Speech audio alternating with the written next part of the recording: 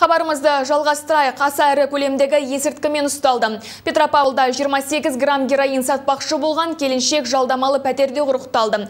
Ұсталған азаматша сот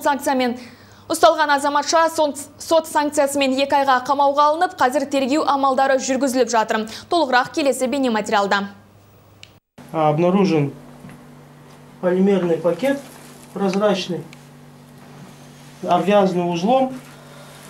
Внутри, вон, видите, находится вещество порошкообразное, светлого цвета.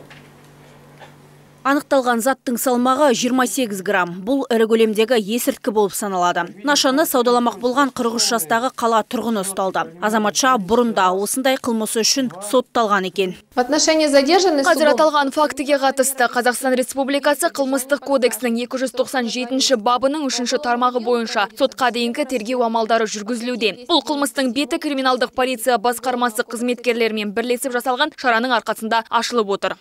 Жалпы жыл басынан бері тәртіп сақшылары есірткі саудалаудың 18 фактісін анықтап, заңсыз айналымнан 73 келіден астам улы затты тәркілеген. Соның 72 граммы героин. Мағжан Ахмадина облыстық полиция департаменті баспасөз қызметінің көмегімен әзірленді.